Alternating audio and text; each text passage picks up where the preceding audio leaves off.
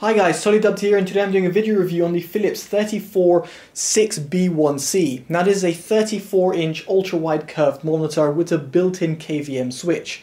It can be found for around $480 in the US, whilst in the UK there's no official buy links, but it can be found between £530 and £570. Links are down in the description below in case you're interested.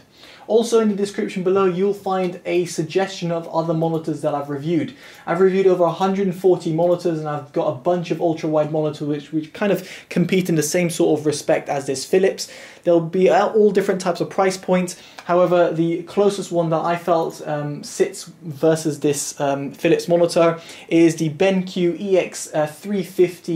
EX3501R and also the Samsung CF91. So they basically have almost the same resolution, and well, they've got the exact same resolution and the same refresh rate. There's certain pros and cons that I will allude to in throughout this review. Now, this Philips monitor has, as I mentioned before, a 34-inch monitor. It's curved. It runs at 3440 x 1440p at 100 Hz. It's got a 5 milliseconds quoted response time, an aspect ratio of 21:9, VA panel technology also behind it. In terms of input, it's got DisplayPort, HDMI, USB Type-C, and USB Type-C also delivers 90 watts of power to your laptop. So if you want to connect up your MacBook, for example, or your Dell laptop, you can do so and charge it. It's got a headphone output, Ethernet LAN as well, and it's also got built-in speakers just for your convenience. So that is the core specs, and one other thing I always seem to forget is that this monitor also has adaptive sync built in, and I will allude to that and how that conveys to NVIDIA G-Sync in just a bit. So let's talk about the build quality of the monitor. It's got a three-sided borderless design, which is great to see. There's no tailing off of the image on the sides either, so it's nice that the image is preserved. Some older ultra-wide monitors essentially had problems displaying text on the side. That's not the case with this monitor. There's a small bezel at the bottom with the Philips and a light sensor as well, which is used for detecting if you're at your desk or not. So it saves on energy, and also is an eye care sensor as well. The stand is a square-shaped stand, which is slightly odd, different from a lot of monitors out there, but this does mean it provides the monitor with plenty of sturdiness. It also allows for height adjustment, tilt adjustment, and it also can pivot from left and right as well, which is great to see because not many other ultra-wide monitors have this sort of functionality. Other than that, it's got physical buttons at the bottom right-hand side in order to access the OSD. So in terms of the actual build quality and design of it, I have no complaints. Now I'm going to zoom in so you guys can actually see the OSD and kind of understand some of the settings. So the power sensor, as I alluded to before, and the light sensor as well can be enabled and disabled through here. There's also a low blue light mode as well. You can choose through different inputs, as I mentioned, the inputs that it's got. Now the picture, you might notice the brightness is on 5%. That's simply because of the camera to pick up. Normally I use the monitor at around 80 odd or about 90 to 95% brightness, and I'll let you know in just a bit why. Other than that, smart response, you'll probably want to have that as off, but unless you want to be gaming, then set it up to the fastest response time. And again, I'll mention that in a bit. There's PIP and PPB mode as well. Audio, as I mentioned, via the built-in speakers or via 3.5mm jack. Color, now there's three different modes to choose from over here, but within the color temperature you've got a wide variety of color temperatures to also choose from. I would personally suggest using the monitor on the color temperature 6500. However, your mileage may vary, and again I'll allude to that in just a bit.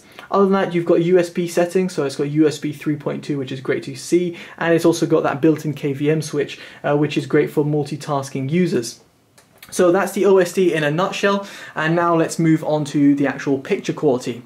So the picture quality out the box I wasn't too impressed with. Now Philips do provide a calibration report, and the actual calibration report doesn't seem to be really great with its average delta E of 1.1 and a measurement data which seems a little bit skewed off on the sides. And to be honest, with my own eyes, I noticed that the monitor looked a little bit dull, and it looked a little bit lacking of popping color. So for example, over here in the middle, you've got the mountain range. You really want it to be having a really nice contrast between the trees over here. I'm not talking about contrast ratio, I'm talking about the colors popping from the mountains to the trees.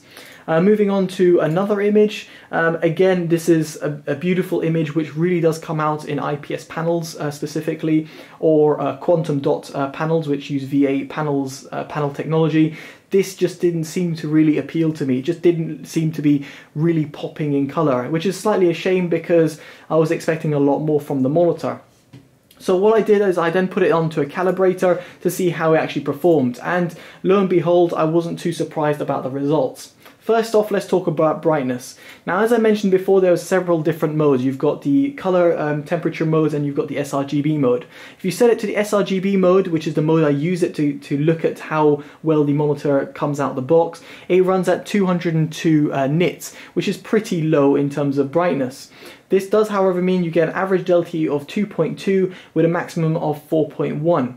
Contrast ratio sits at around 1900 to 1, which is as you'd expect for a VA panel. If, however, you run it at the color temperature that I told you to do, you'll notice the color accuracy reduces, however the brightness increases to 285. So use it as you will. If you're someone who's looking for a more color accurate panel, then you might want to use it in the sRGB mode and kind of sacrifice on the overall brightness.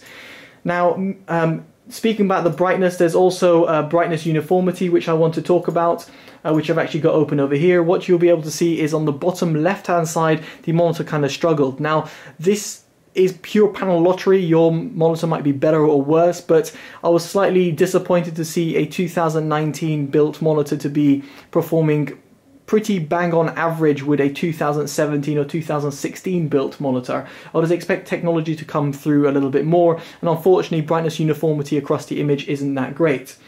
About brightness uniformity and also backlight bleed, I did also test it with backlight bleed. You can see that the monitor isn't too bad. It's kind of to be expected to be like this. It's not overly bad or overly good. It's pretty much bang on average. And now I would like to also talk about the sRGB value. Now the sRGB value in the color temperature mode ran at 98% whilst being 118% gamut volume, which means it's overextending. Whilst on the sRGB mode, which you'd expect to have pretty much near 100%, it hit 82 and 83% respectively, which seemed a little bit odd given the results that I got. Anyway, all I'll say to that is that it's not the most color accurate monitor, and even to the naked eye you'd probably want a little bit better color accuracy. In this respect, other monitors, for example the Samsung line monitors, provide much better color accuracy and pop much better in colors, and the same could be said about this BenQ monitor as well. So slightly disappointed to see that.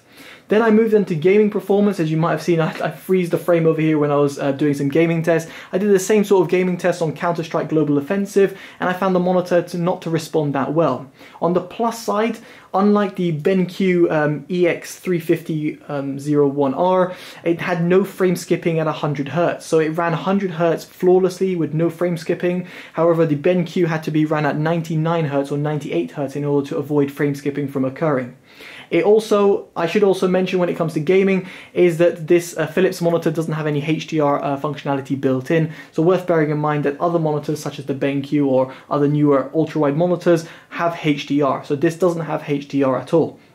Now when it came to game performance, as I mentioned, response time was pretty slow, and even if I dialed up the response time to the fastest mode setting, I felt that the monitor just didn't do that well. So as you'll be able to see smart response time on fastest, or hopefully you'll be able to see, I found it just to be a little bit slow. Input lag wasn't that great either, and limited to 100 Hz means that it's not really made for gamers. I mean, this monitor isn't really made for gamers as it is, but I thought to mention it as well. If you want a gaming grade ultra-wide monitor, consider this AOC Black Edition monitor instead. It's far better for gaming.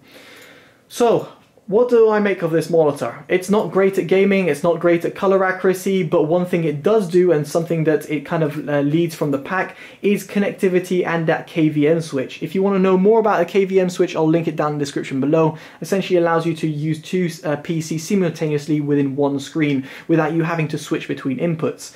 That is pretty cool, but it's pretty limited. So only a certain type of person will actually benefit from that.